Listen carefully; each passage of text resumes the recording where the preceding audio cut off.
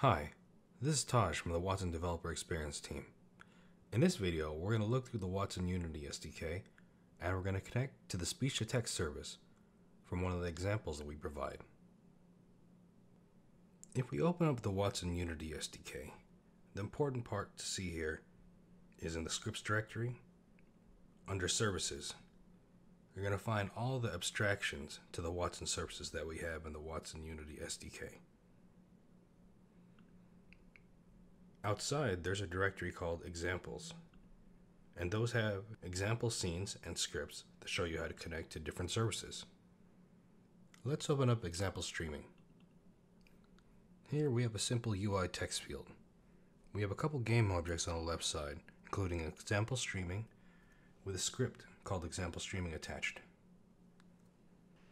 Inside this script, we have code that allows Unity to access the microphone and stream audio data to Watson's speech-to-text service. We're not going to get too much into detail about that right now, but we are going to try this script out. All we're going to need is a username, password, and URL for Watson's speech-to-text service.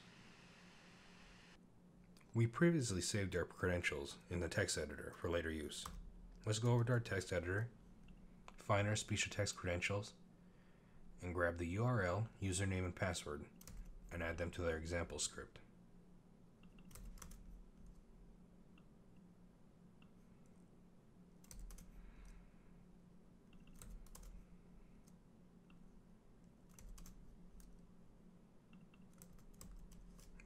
Save that, and that should be all we need to get this example up and running.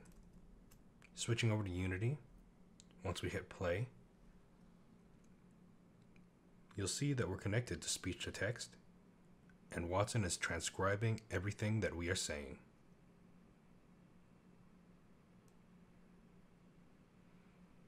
Let's stop that for now. That's about it for this video. In the next video, we're going to start building our language translator demo.